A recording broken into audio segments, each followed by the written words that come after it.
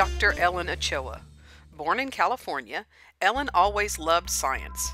After graduating from high school, she earned a degree in physics from San Diego State and later a doctorate in electrical engineering from Stanford University. In 1993, Ellen became the first Hispanic woman to go into space. 10, 9, 8, 7, 6, start, 2, 1, booster ignition, and liftoff of the Space Shuttle Discovery, returning to the space station, paving the way for future missions beyond.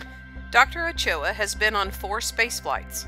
As a mission specialist and flight engineer, she used computer hardware and robotics to study the Earth's ozone layer. Dr. Ochoa has logged almost 1,000 hours in space. She is a pioneer in spacecraft technology, having invented 3 instruments used by NASA. In 2007, Ellen became the manager of the astronaut office in Houston, Texas. In 2013, Ellen Ochoa made history again when she became the first Hispanic American to be director of NASA's Johnson Space Center. For all of her accomplishments, 3 states have named schools in her honor. Dr. Ellen Ochoa, an engineering pioneer.